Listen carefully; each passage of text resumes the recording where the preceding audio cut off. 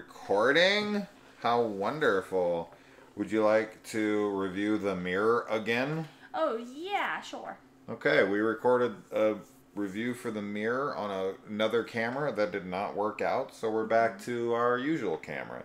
The Mirror. This one is about three friends who are filming this project to try to win $1 million for a supernatural contest. And they buy a haunted mirror that is going to win them this money because it's haunted. And they're going to get footage of it by placing a camera in front of it.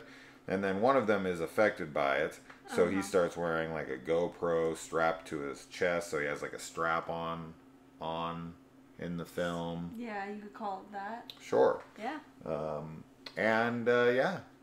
Things start to happen while the footage is being recorded and then found. Right, because it's found footage. Yep. Who do you think found this footage? The police. Good guess. I'm pretty sure it says, like, the police in the beginning. Ah, it's always, like, law police. enforcement discovered this footage. Sure. Anyway, but the movie is fine. I like the effects that are used towards the end, like the practical effects for some of the gore. Sure. For a low-budget film, I thought that was pretty cool. Yeah. And I think the acting from everybody is, like, it's good. Like, they feel like roommates living together. Flatmates. Flatmates, sorry, because they're in the UK. Flatmates, eh?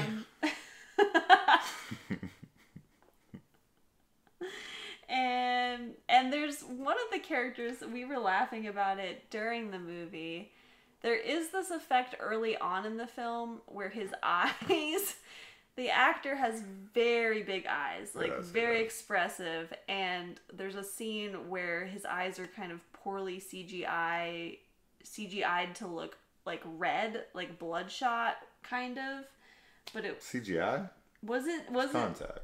No, there's one part earlier on that it looks like they put like a little like haze filter over his eyes. It happens pretty early on, and it's not for a super long, it's not on screen for very long. A haze effect? Yes. Well, I can tell you that there was a point in this movie where his eyes are so red, I think they used a blaze effect. Yeah, probably. I don't know how else you'd get that. I think people like just started smoking weed and blowing it into his eyeballs. They held them open and they were like, like, so aggressive. I'm telling you, this guy's eyes were red. They were super red. So it was kind of funny, I suppose. I didn't like that part of the effects, but it makes sense for what the plot is and where things head. I definitely was expecting more, like, mirror stuff from this without giving away any spoilers. But since it's called The Mirror. It's called The Mirror, and I'm a big fan. I'm freaked out by mirrors. I always have been. I've always been kind of afraid of my own reflection if I stare at it for too long. Like, uninterrupted, unbroken eye contact with yourself in the mirror always freaked me out. And so doppelganger stuff, or like your reflection moving mismatched to your own movements, I find that stuff really creepy, and there really isn't anything like that happens in this film. Which is fine. I mean, they have their own story, and I think everything that happens makes sense for the story they're wanting to tell, but I just was expecting more of the other stuff. Yeah.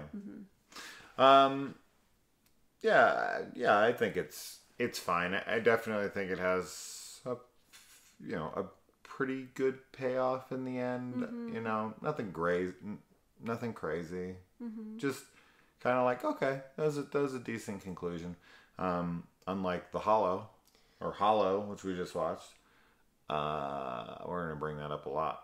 I'm gonna tell you right now, that was bad. That was really bad. Well, definitely wasn't the worst I've ever seen by any means. It was just boring, and I think that's bad. like the worst thing you can be. Yes. This film, like, okay, for instance, in Hollow, there's like a lot of in-couple fighting.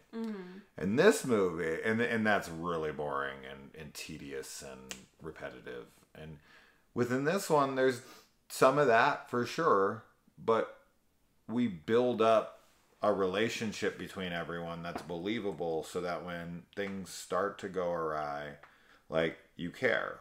Yeah. And like when the couples are fighting, you're like kind of bummed and like, oh, like I hope they can figure this out. And that sucks that their relationship's Sure. falling apart because of this stuff. But in The Hollow, who cares? Oh yeah, I just don't care at all. It doesn't work at all. But in this movie, I think that they do a good job at building the relationships among everyone, and then showing kind of the breakdown and the effect that the mirror is having on everyone. Yeah. So. I don't know. Yeah, as you said, I think that when you have a premise like The Mirror, you definitely need to incorporate the mirror into the film more. Sure. Right?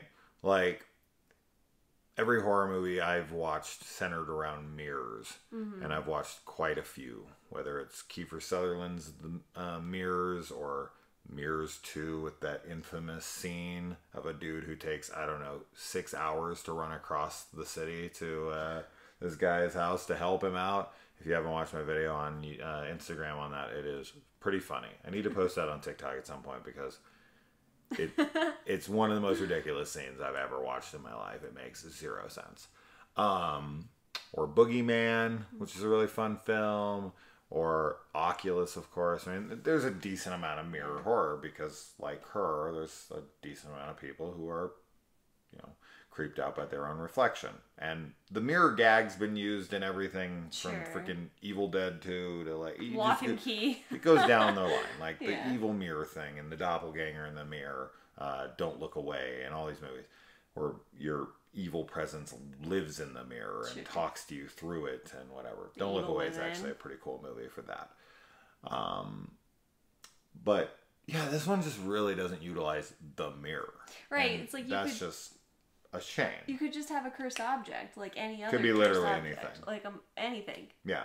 But it the could fact be like that it's a mirror. Amityville for the evil escapes with an evil lamp.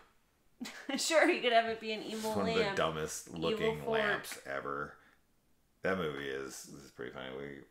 I don't know if I could ever rewatch that, but if we ever do it, I did the Amityville on the channel, like the whole series, and man, I wish you were here for that because I don't want to do it again ever. But man, yeah. But yeah, not using the mirror was a missed opportunity. It's the same as if you had like a cursed or a haunted doll movie and nothing happens with the doll at all. Like, you kind of need, like when you introduce it, there are certain objects that people expect something to There's no focus on the mirror. And when the movie literally is called The Mirror, you're expecting it to be at least metaphorically about the mirror. Like the way people reflect on themselves in society. Anything. But the mirror is literally nothing in the movie. It's a conduit like Annabelle, right? But it serves no purpose in the film. Like Oculus, everything is about the lesser glass, right? Like everything. The whole movie's centered around the mirror. Yes. That's the movie that should have been called The Mirror. Oh, yeah. Right? Yeah. So, I don't know. It's fine. It's fine. It's fine. It's okay. It's nothing worth rushing to. But, I don't know. It's worth a watch. Mm-hmm. Yeah. I mean, as I said. It's like a soft recommendation. It's a soft rec. It's like we didn't hate it, but we didn't love it. Yeah. But we're not blah on it. We're like, it was good. We're like lukewarm. Yeah. Like that's kind of what it is. I'm a little blah on it. Like it's fine. It's fine. It's fine. Yeah. Soft recommendation. Yeah. That's that. That's that. When you make a movie called The Mirror, make it about a mirror. Bye.